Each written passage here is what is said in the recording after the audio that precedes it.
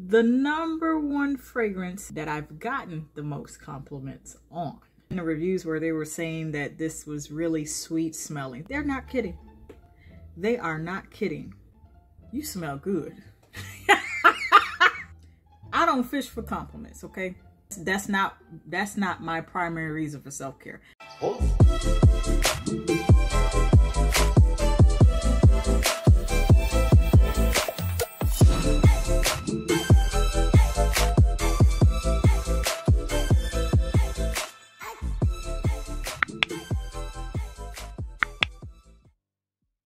Hey guys, Jess here. Welcome back to my channel. Today, I will be sharing with you guys the fragrances that I wore this week and the #1 fragrance that I've gotten the most compliments on. For those of you that are already a part of the family, I'd like to thank you very much. However, if you are not, what are you doing? Make sure you subscribe and hit the bell as well. So without further ado, I will not hold you any longer. Let's get into it. This first is from the high end of the spectrum. From the Christian Dior line, Poison. This is a 80s classic. An 80s classic. This, I smelled this the very first time back in 2011, I believe. 2011, 2012. This is a classic, but it is a very heady, H-E-A-D-Y. Okay, heady fragrance. It's not for the faint of heart. This grown woman show enough fragrance from the 80s. At the time, I did not realize how valuable and how one of a kind this type of fragrance is, and that it's not for the faint of heart. But recently, I have acquired the full size, which took time, as the others I'll go over. But definitely spritz this on this week. Now, I'm not a big fan of the name, but that's how I was able to find it. Hypnotic Poison. This week. This one is a very heady fragrance too, and in the reviews before I ever got a chance to acquire this, I kept seeing in the reviews where they were saying that this was really sweet smelling. They're not kidding. They are not kidding. I have not seen too many people rant and rave about it on YouTube recently, but in years past I have seen it's a very sweet fragrance. It's not sickening sweet. It's balanced out with the other notes that are in it, which is the only thing that saved. That's the only reason why it's here. The only reason why I've acquired it. I can smell a little bit through the box, but it's absolutely incredible. And I'm keeping all of these in the box because they're just so precious. Poison Girl. So this one I believe came out in 2007. This one is like a lighter version of the 80s classics of this entire line. This one, I caution you. If you have rather sensitive sinuses, your nasal system is quite sensitive, you'll wind up sneezing. Be careful with this. Be careful. Because within at least 3 sprays. Other than that, it smells absolutely incredible. It's very, very floral. Now, I've had the pleasure of trying a rendition of this from Sweet Essentials. This was in my Empties video, which is just before this video. When I got a chance to compare the two, this is sweeter, the rendition of it, than the original. The original is a lot more floral, so just be careful with that if you try renditions of perfumes in perfume oil form or remakes, or this is our version of. Thumbs up if you remember. They used to make those perfumes at those department stores, and they'd be like, if you like this, here's our version. Yeah, be careful with that, because once you decide that you're going to go and get the original, then keep the rendition you got so you can compare the two, because there is a difference. It's very rare for a perfume designer, a perfume maker that focuses on making copies of the higher end scents. Very rare for you to find one that smells almost identical. So far, there's only been one dupe that I know of. Poison Girl. I went over that. I did wear that this week because I used all the rest of it today. I wear this from time to time, but special occasion.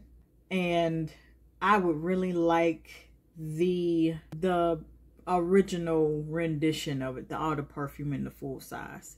Because this a game changer for me. Midnight Poison from Christian Dior. It's in this beautiful, gorgeous blue bottle, but it's costly because it's hard to find. And that's the case with this entire Christian Dior Poison line. I have also revisited, and I'm about halfway through this bottle, from Parfums Decor, Sexiest Fantasies, which is also the subsidiary, sister company, I believe, to Body Fantasies. So they're in the same umbrella. Fireworks. Hard to find, no longer in stores. They pulled it. This is a breath of fresh air. So I definitely was layering this on this week. Whenever I had to go about my business, run errands, this was definitely one. This is a breath of fresh air. This has the notes of strawberry, peaches, and vanilla. You like fruity scents? This is it. This is it right here. When I first got it, I'm like, whoo, for those who don't, I'm heavy-handed. For those who don't know, I'm heavy-handed. I don't play no games. From Avon, thumbs up if you remember. If not, that's okay. Sensuality by Live Botanicals. This smells like an adult version of Fruity Loops. I have misted this on a couple times throughout the week. I just absolutely love that light, sweet smell. And it's perfect for when you're just casually going out. This is go out with your friend girls, going to the mall type of stuff, type of fragrance. That's what that is. Avon has some pretty awesome fragrances that I have had the pleasure and treasure of trying. Bars. Walked right into that. Once you try something, it's not every day you'll try a really great scent, a really great body care product across the board. But when you do, those are usually the ones they discontinue. Don't know why. Don't know why. But they do that to the good ones. This one, absolutely awesome. Last, but certainly not least, and I say the best for last, Midnight Poison from Christian Dior. If not, it's okay. Guess what my most complimented fragrance was? Period. Especially this week. Midnight Poison. It's a rendition from Sweet Essentials. Not sponsored. None of this is. When I wore it this week, I had just gone out to run errands and I was heading back home. Oh yeah, quick story time, very quick. When I got in the car or the Lyft driver, it already smelled like something else. Just, you know, greeted the driver. Hey, how you doing? All that. He said, you smell good. I don't fish for compliments, okay? That's not my primary reason for self-care at all. Self-care, the reason for my self-care is just from within, to know that I am good enough, to build that self-esteem, coming from knowing who you are in God, in Christ. Not trying to make it religious, but that's been very factual for me, and is factual. That is my reason for self-care. That is my reason for body care, pampering myself. And that I like to not only look good, but smell good, and then take the time out for myself. For the entire ride, he was telling me, you know, I usually freshen the car with my girlfriend's stuff. And so I happen to have one of my business cards, totally unplanned, the whole ride. I'm telling you, it was awesome. The whole ride. We spent pretty much chatting about that. And I said, okay, well, let me recommend you to where I got this perfume oil from. Because that's been my most complimented perfume this year and last year, because I pretty much have worn that more than anything else. I'm like, handed him the card and I said, your girlfriend will love this. That's my focus and such like that. I don't really like to plug my channel or do anything like that. But if the situation calls for it like that, like, oh, you smell good. Now the whole car was smelling like midnight poison. This is only just a rendition of it. Can you imagine what it's going to be like when I get the actual bottle of the full size, the original bottle? I'm blinking like this on purpose, okay? I know that's subject to change. I would try to wear my other scents because, you know, no shade towards the other ones. His whole car wound up smelling like, just because I stepped in there and had sprayed it on me and I had totally forgot. When I got back home, I'm just like, oh, let's get the real thing.